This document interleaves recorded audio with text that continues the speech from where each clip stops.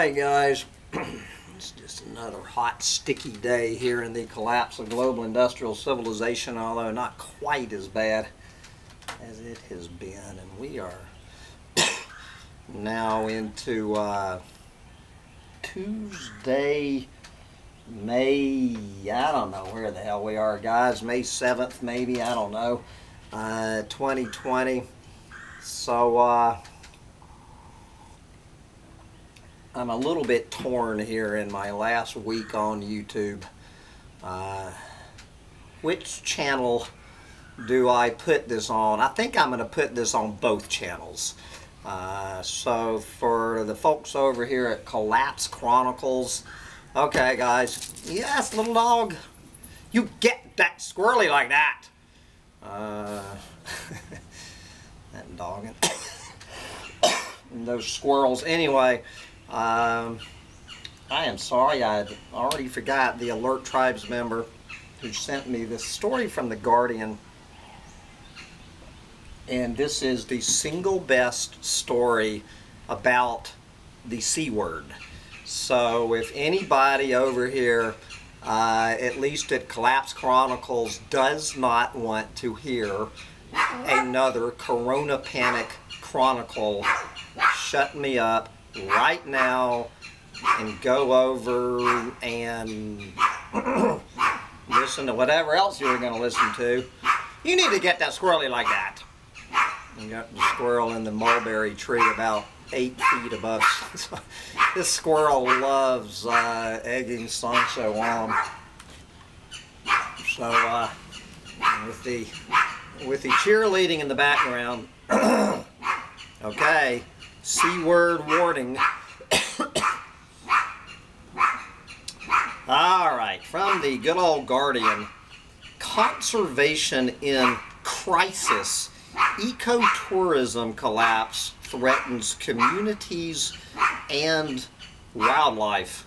From Kenya to the Seychelles, coronavirus has dealt a devastating blow to efforts to protect endangered wildlife.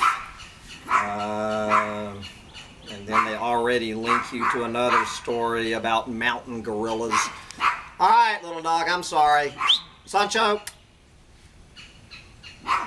No. No barking. Zip up. I need to get that squirrely like that. Come on, little dog. No barking. Anyway. Okay, alright. One more time. Coronavirus has not dealt a devastating blow to efforts to protect endangered wildlife. The Coronapanic has. This has nothing to do with the direct effects of coronavirus on humans. This is 100%. Everything you're going to read has nothing to do with the virus. It has to do with the economic shutdown of this planet.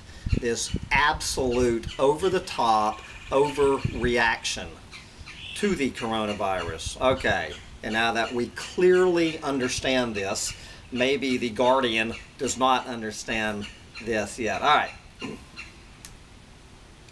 From the vast plains of the Masai Mara in Kenya to the delicate corals of the Adabra Atoll in the Seychelles, conservation work to protect some of the world's most important ecosystems is facing crisis following a collapse in ecotourism during the Coronapanic.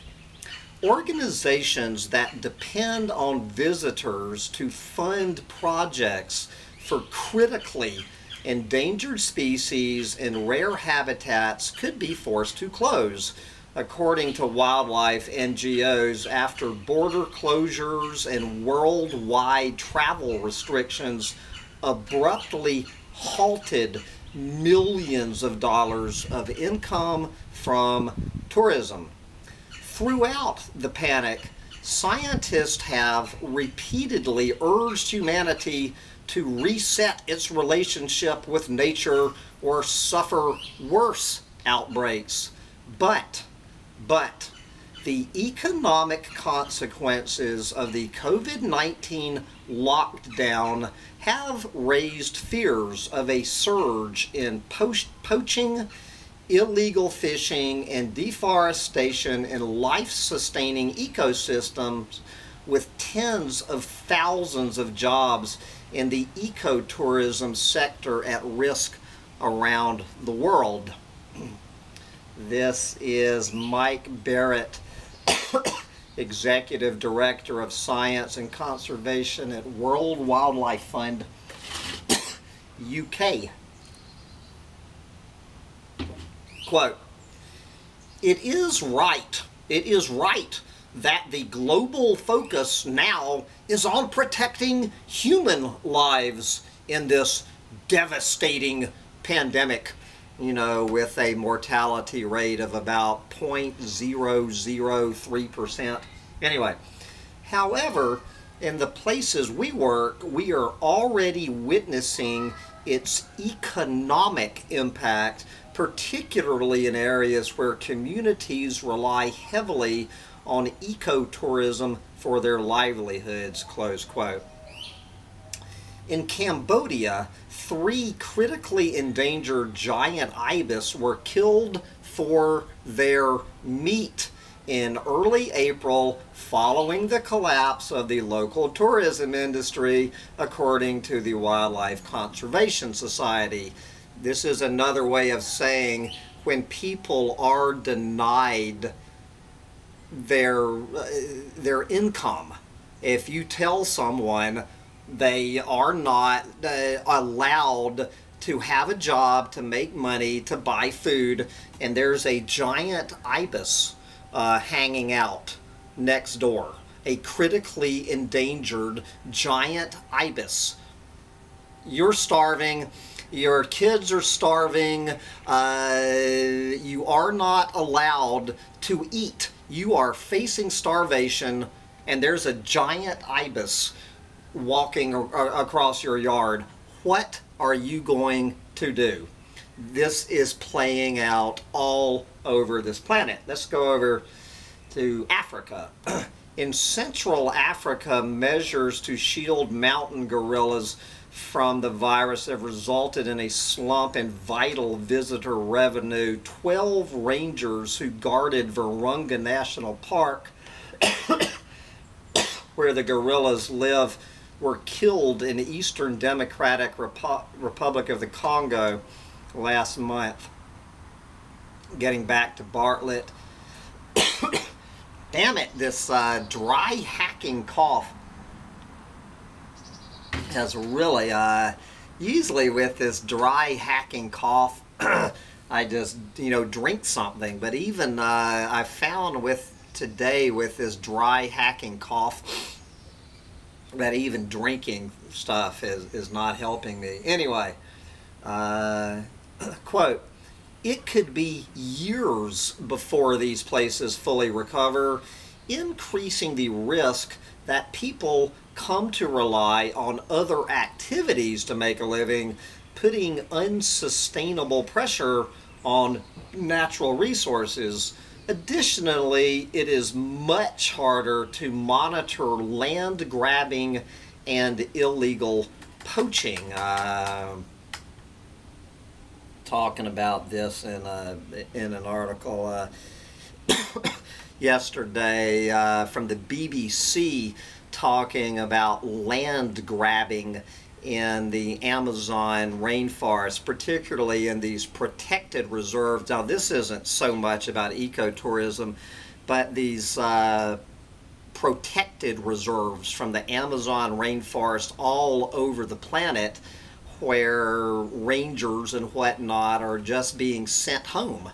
There is nobody protecting these, and of course you have the direct poaching of our fellow Earthlings for the bushmeat trade, but this land grabbing, this takes it to the next level, about how there is nobody there is nobody guarding the hen house. We don't even have foxes guarding the hen house. You know, guys, and these deforesters and these miners and all the rest of them pouring in to these completely unprotected areas. That's exactly what they are. Okay. While the poaching of rhinos, big cats, and critically endangered species has continued during the lockdowns, a recent Wildlife Justice Commission report found the illegal wildlife trade had been severely disrupted by movement and travel restrictions, but conservationists fear an explosion of illegal hunting if organizations are forced to lay off wildlife rangers and suspend surveillance programs. Black rhinos in the Okavango Delta in Botswana have been evacuated after at least 6 were killed by poachers in March alone.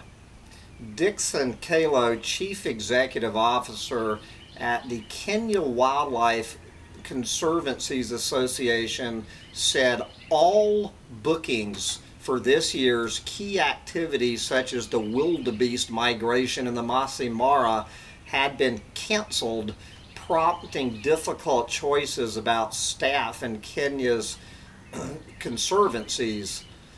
Quote, while elephant poaching may not escalate owing to the current suppression of international travel and negative sentiments against animal products in Southeast Asia, demand for bushmeat will go up if there is nobody to monitor activities within the conservancies. Poaching for bushmeat already existed on a small scale even before the coronavirus outbreak. Now, with more Kenyans out of work, bushmeat will be more appealing than meat sold by the licensed butcher. If the rangers have no salaries, how will they effectively monitor human activities in and out of the conservancies? Close quote.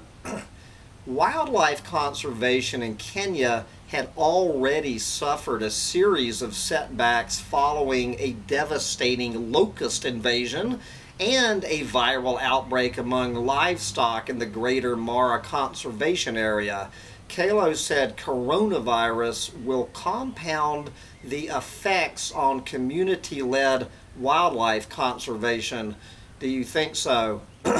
Quote, members of these communities may lose faith in wildlife conservation if there is no money forthcoming. In addition, people who live around these wildlife havens and looked forward to selling artifacts to tourists may resort to other income-generating activities such as farming, fueling the never-ending human-wildlife conflicts as animals invade and destroy their new farms. All right, let's go over to South. Let's head from Africa to South America.